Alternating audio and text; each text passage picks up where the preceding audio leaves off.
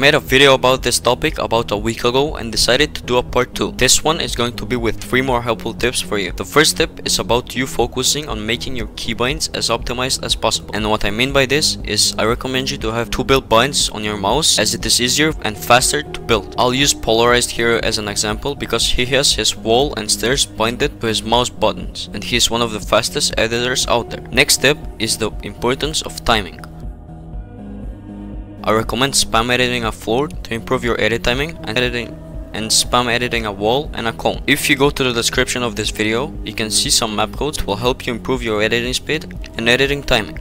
Good crosshair placement is also very important, and I'm sorry because I have mentioned this a million times, but it just had to be said again. You can practice on slow motion maps to refine crosshair placement, and also if you go to my channel, you will find a video on how to master crosshair placement, and it will help you. I encourage you to combine these 3 tips and you will improve without a doubt. Thanks for watching and see ya.